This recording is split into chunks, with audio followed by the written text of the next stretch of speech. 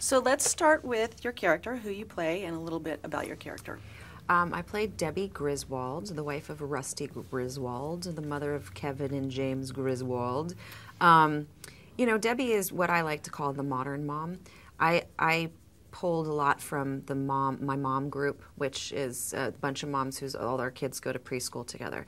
And there's a different generation of parent, you know, and it's I based her kind of on one mom that I have that on the outside seems one way, but you get into like a text group thing with her and like dirty things come out of her mouth and you just are always like shocked by that, but then you go, oh no, I see it. You have a past, mama. You've done stuff. And I really like the idea of showing this modern mom because it's a different generation of mothers now. We are the ones who grew up in the 70s and were teenagers in the 80s and 90s, which was funky. And, you know, now we're like older parents. And I just found that kind of a fascinating theme I wanted to touch on.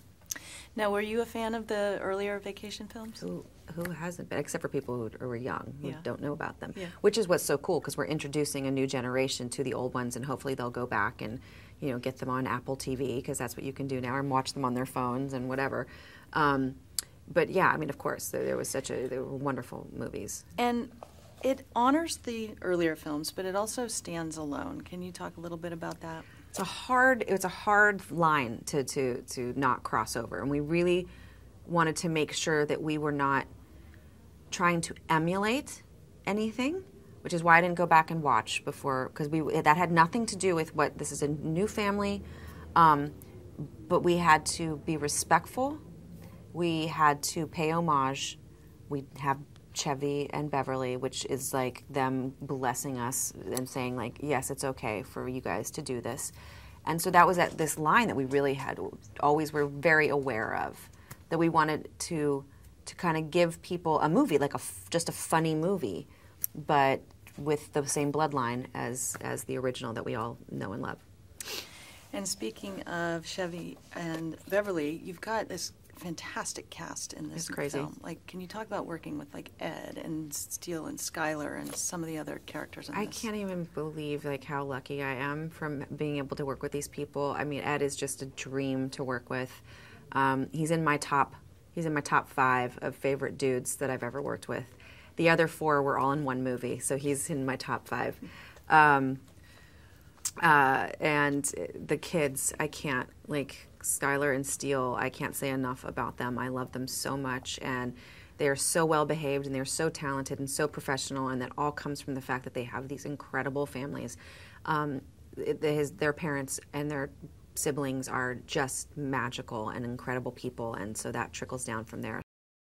Tell us who you play and a little bit about your character. I'll start with you, Skyler. I play James Griswold, a very excruciatingly awkward kid, like never had a conversation with a girl, a stack of journals a foot high, which I feel is very different than I am in real life, but I think I may be more like that than I care to think.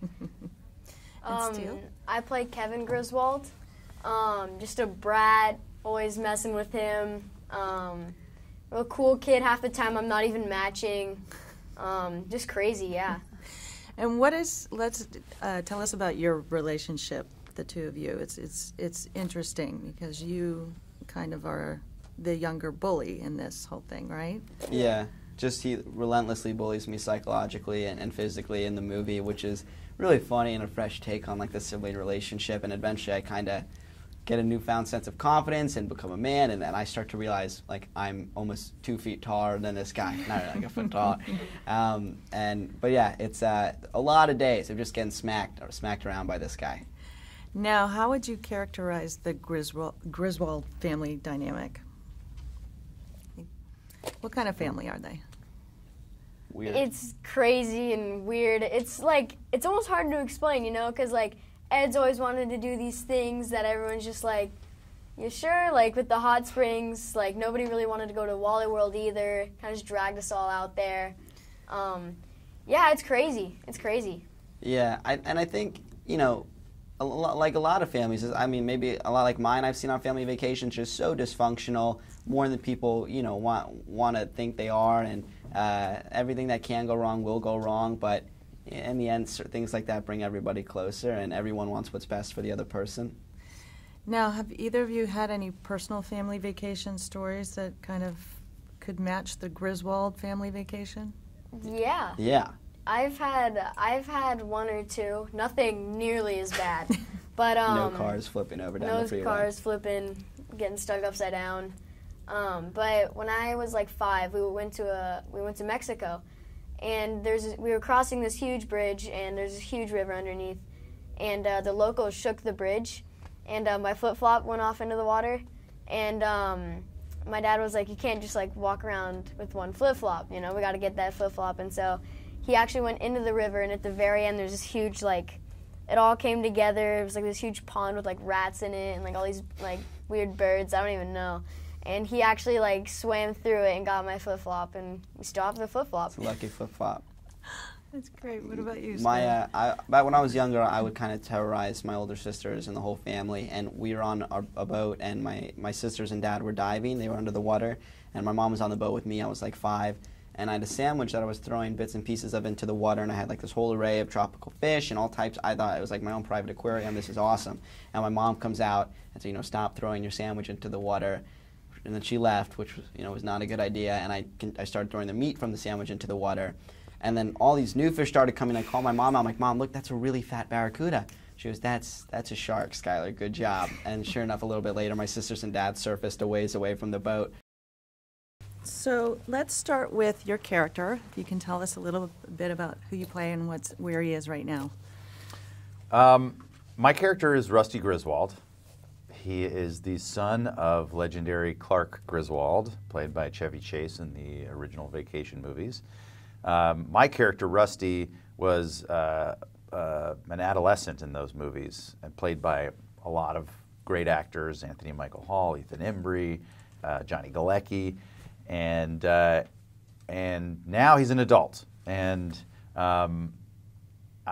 he's got his own family, married to Debbie, Christina Applegate, who's brilliant, and 2 sons who are, one is very sort of artsy, and the other one is very macho.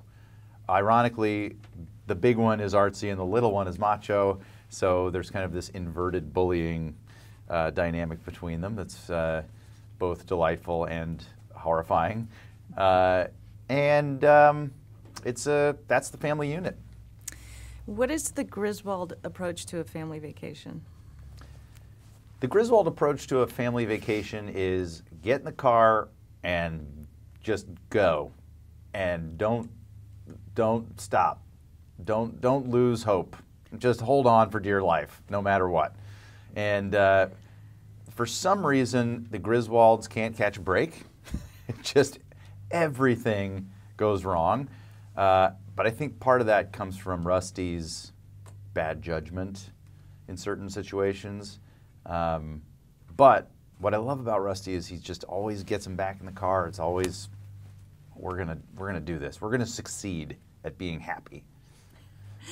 Now this film, it honors the vacation films prior to this one, but it also stands alone. Can you talk about how that?